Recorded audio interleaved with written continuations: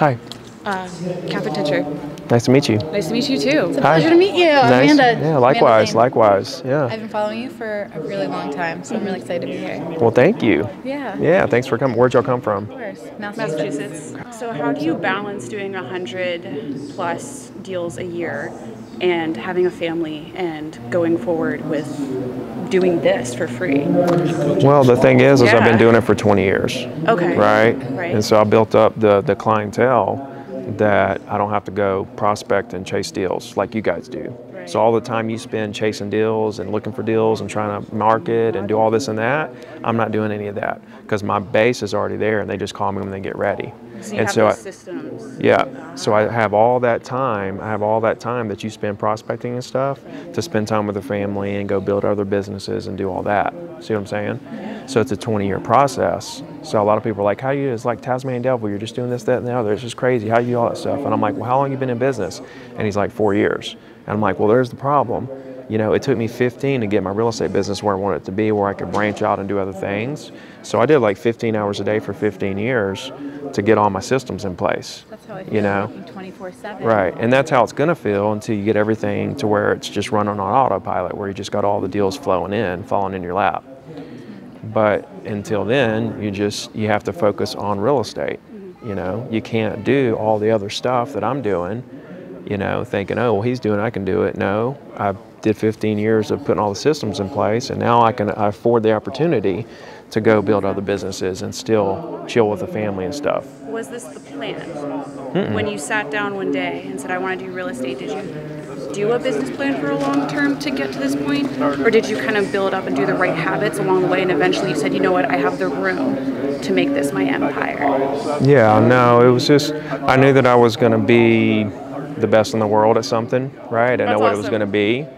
And I knew I was going to give back to people, but I didn't know how I was going to do it.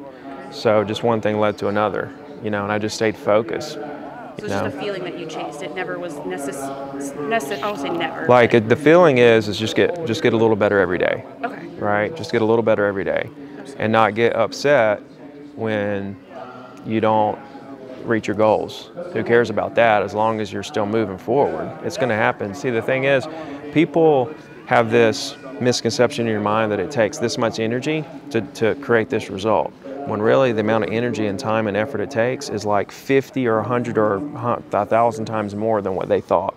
And so when they do what they think needs to go into creating this result and that result doesn't happen and you're nowhere near it, then they throw their hands up and give up, right? And so, but the effort that it actually takes to create these big, huge results you want is so massive, but you think that this is how much effort you have to put in, but it's wrong. And so people have these misconceptions about how much it really takes to do big things, and so they give up. And so you can't be upset about not hitting the goals. You just have to keep saying, okay, well, if it's not enough energy, that's the universe telling me I just got to keep going and keep working, and eventually you'll hit it.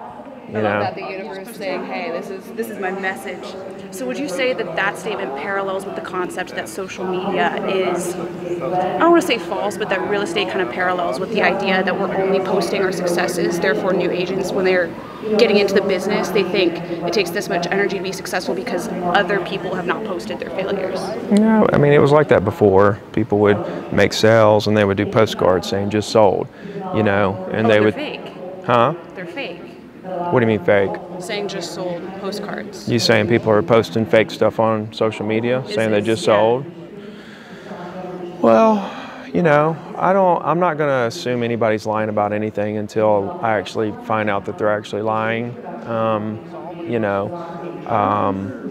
but you know, look, nobody needs to pay attention to anyone, right? Nobody needs to compare themselves to anybody or pay attention to anybody or anything.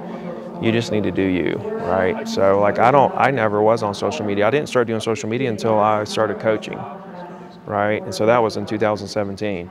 So I was selling 100 properties a year by 2014, 14, 15, 16. I wasn't even on social media. I didn't even look. I was not scrolling. I did not know what was going on. None of that stuff. I didn't even have an Instagram. I had a Facebook profile. I never posted. Yeah, but I was so focused on just being the best real estate agent in the world that I didn't really care what anybody else is doing, you know what I mean? So if you get caught up in what everybody else is doing, you know, you lost right there, you know what I mean? Because now you're comparing yourself to everybody else when really you're trying to be above everybody else, which means there's only one person that you're competing with, and that's yourself. So I don't even look at anybody else because they're just average. Even like the people that are at the very top, even at the people at the very top, when you're looking at the people at the very top, that's just average because there's a lot of people at the top. And that's just average when it comes to greatness. That's just average because greatness is up here above the very top, you know? And so this is just average because there's people that are almost at the very top. So you got a below the very top and you got greatness. So the very top is average. I don't want to be average. So I'm not going to look and see what other people are doing.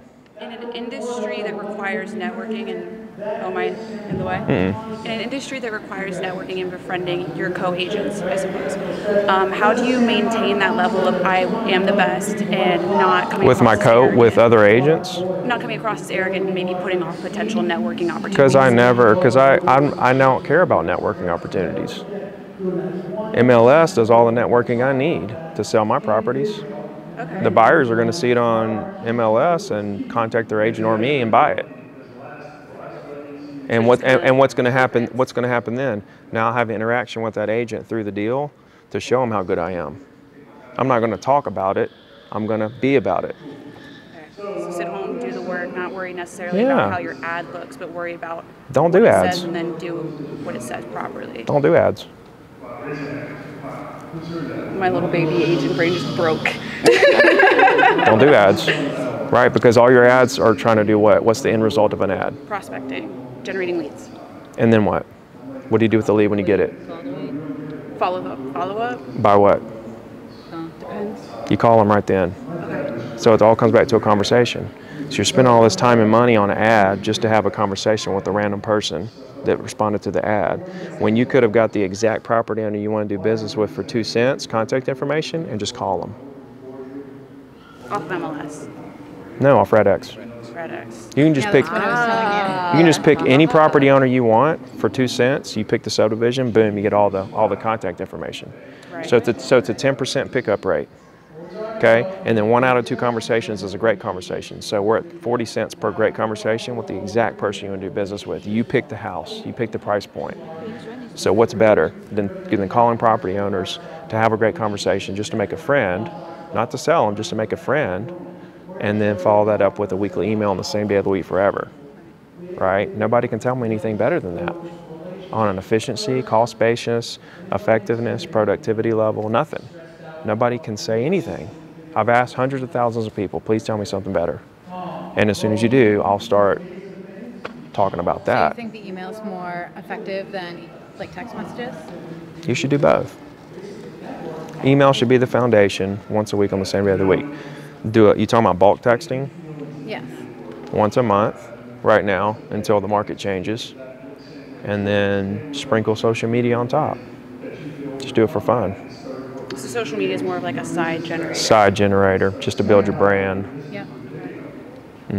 I mean, if you get leads through social media, call them, work them, do it. You're going to get leads from social media. You know, get them, put them in your database, get them getting the weekly email. And you create the weekly email every week, custom content. That's what separates you. You're giving them a little bit of your personality. You're not just saying price per square foot up. You know, you're saying price per square foot up, and here's what I think about it. Okay, adding that little personal touch so it doesn't feel like a computer talking to somebody. That's right. Come here. As a consumer. Come here. Come here. She's like, there's That's the future. Yep. Imagine. So I have a question. You know the time that we are now. We're not supposed to door knock. We're not supposed to call. I'm not supposed to be here right now. I'm not supposed to do anything I'm doing. Okay, because that's what Nobody tells me what I'm going to do and I'm not going to do. I'm calling people to help them, to see what I can do to help them today. There's no laws against calling people from a volunteer standpoint, doing community outreach to see what you can do to help them.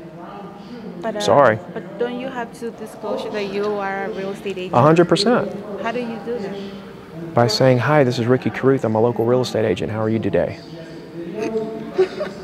No, he does. I mean, it's the I kids- listened to all like. What do you mean how do you do it? You tell them Yeah, but you say your name, your company, and But ask then you them. disclose it, but you're not supposed to call them. It's okay to call them.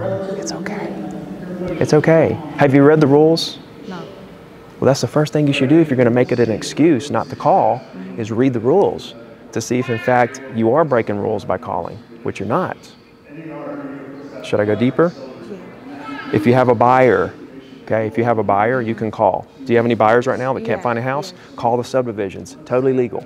But I can call only the listing houses? You can call all the houses in the subdivision. And for sale by owners, I was. All the houses in the subdivision, What's a subdivision? or a neighborhood, or a Okay, sector, okay. or a street, or whatever. You call all the owners, not just for sale by owners or listings. Now, when you said, do you read the rules? Where do you read them? What rules are you talking What about? rules are you talking about?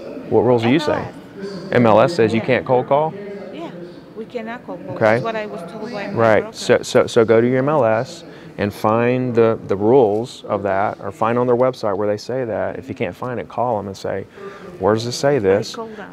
They told me that I cannot do the IM. Did you ask them what the fine's going to be? No. Okay. I did Okay. not. It's not going to be. I'm just. What happened is, I got in trouble once because I usually door knock on the foreclosure houses. Step over here. Do you mind if I got a picture with you? Yeah, go ahead. Awesome. Do you mind taking a picture? Thank you. You know you trust me. Yeah.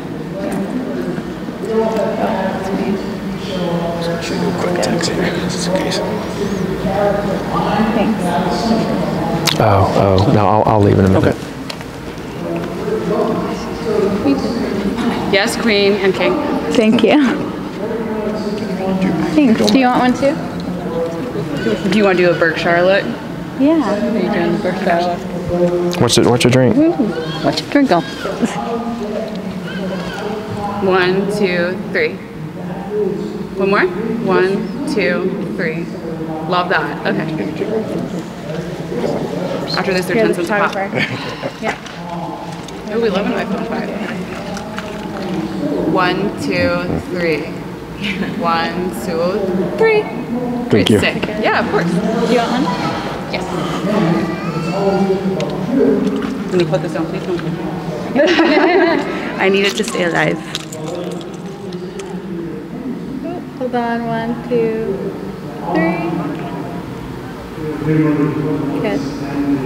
Got it. Thank you. Cool. Anybody else? Thank you so much. Thank you. Oh, you're welcome. Nice to meet you. You're welcome. Nice to meet you guys too. Start my 28. Yeah. We'll see you guys in there. Billion hours uploaded to it.